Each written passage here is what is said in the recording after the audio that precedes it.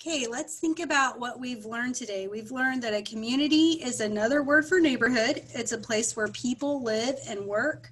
Some communities are large and some communities are small. And our wonderful word for today, let me share my screen.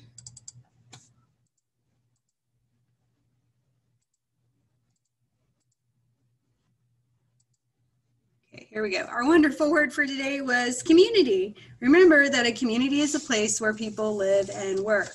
Speaking of communities, I'm going to read a little book about, it's called What is a Community? Okay, what is a community? Our global community. This book was written by Rebecca Risman. That's the person, that's the author of the story.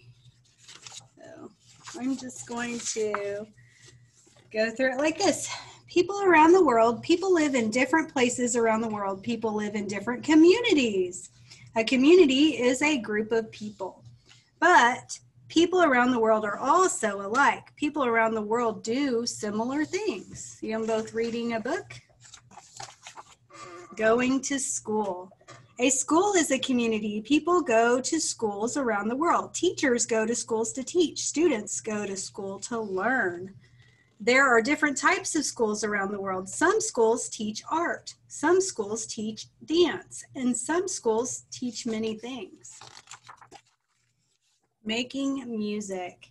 People in different communities make music. They make music in many ways.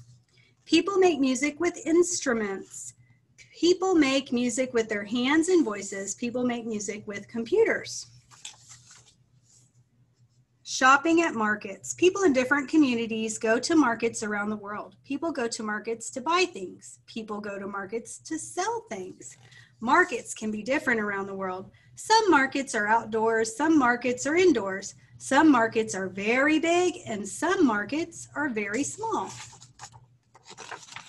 Wearing clothes. People wear clothes around the world. People wear clothes to protect their bodies. People wear different clothes to do different things. Some clothes are for swimming. Some clothes are for special parties. Some clothes are for work. Working on farms. Farmers work on farms around the world. Farmers in different places around the world grow different types of food. Farmers sell their food for others to eat. Farmers can grow different things around the world. Farmers grow fruits to sell. Farmers grow vegetables to sell. Farmers grow grains to sell. Farmers raise animals too. Playing games. People play games around the world. People play games to have fun. People play games to learn. People can play different types of games around the world. Some games are played in school. Some games are played at home. Some games are played outside. Families at home. A family is a community. People have families around the world. Some families live together. Some people in the same family live in different places. Families live in different types of homes around the world. Some families live in homes that stay in one place. Some families live in homes that can move. Similar and different.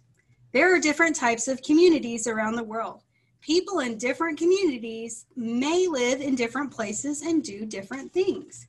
But people around the world are similar too. We are all part of one really big community. We all live together on planet Earth. Okay, so that book was all about communities. So think about how our community is similar to some of the different places around the world.